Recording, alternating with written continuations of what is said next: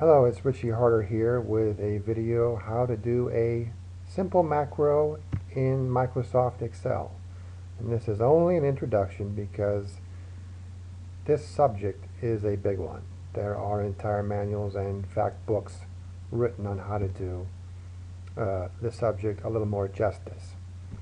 Now, the best way to explain what a macro is that a macro is a mini program that you create within an Excel worksheet.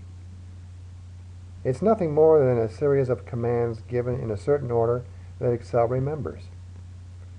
Now imagine a worker on an assembly line given 5 components to assemble in a certain way. Each component has a certain weight, size, color, and so on. That is, they may have different properties. Then you give that same worker on the assembly line a different set or kit of components, and those components may have different properties than the set before.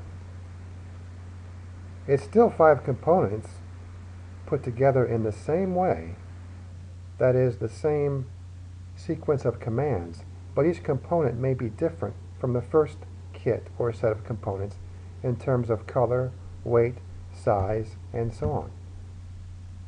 The worker on the assembly line is still performing the same number of operations with the same number of components, but the result may be different, and it may look entirely different.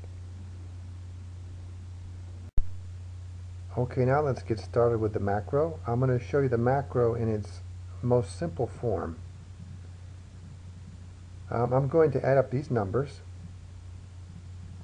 The sum will appear here. Then I'm going to multiply the sum times this number. The product will appear here. I will copy and paste the product over here and turn that red, and that will be the macro. I'll do the same thing for this set of cells and the same thing for this set of cells using the macro after it's made.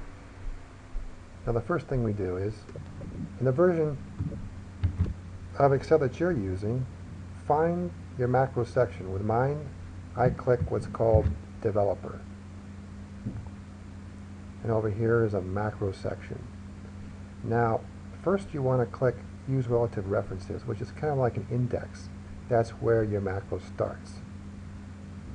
That's where the macro remembers the starting point. And I'm going to use my reference point is going to be the first number here, and over here it'll be the first number here after I made a macro. So I'm going to record the macro.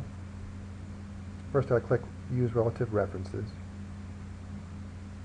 Click Record Macro. It gives me the default name of the macro is Macro 8. And I will accept that. You can use any name you want to use. You can also use a shortcut key. I'm not going to do it for this demo, but you can use that. This is going to be a very simple demo. Click OK.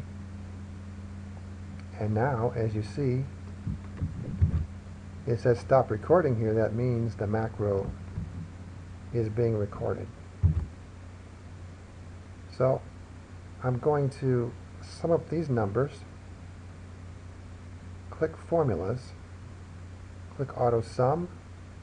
And you see down here the numbers are going to be summed up. There, 9,278. Next, I'm going to multiply this number times this number. I want the product to appear here, so I click here.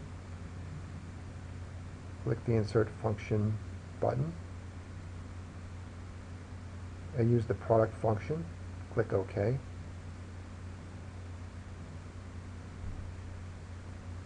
Now my first number is going to be this one. I click it. My second number is going to be this one. Then I click OK, and the product is 9,000, or rather 92,780. Now I'm going to copy this and paste over here. Right click, paste special. I don't want the formula, so I just want to paste in the value. Okay.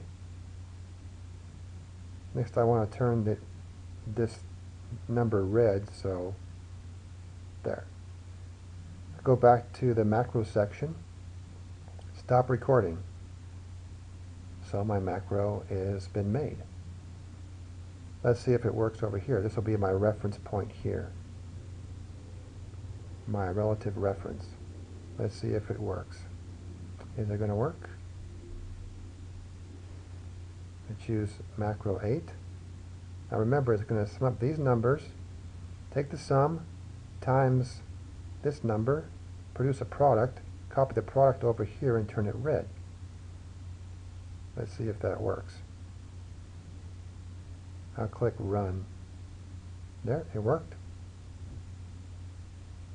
Do the same thing here. Click macro, macro 8, run. Same thing here. Run. Now, you could have also used a shortcut key, which would make it easier. You don't have to click these buttons and tabs and so on. And remember, every time I use the first number here as a relative reference. And that's pretty much how macros work.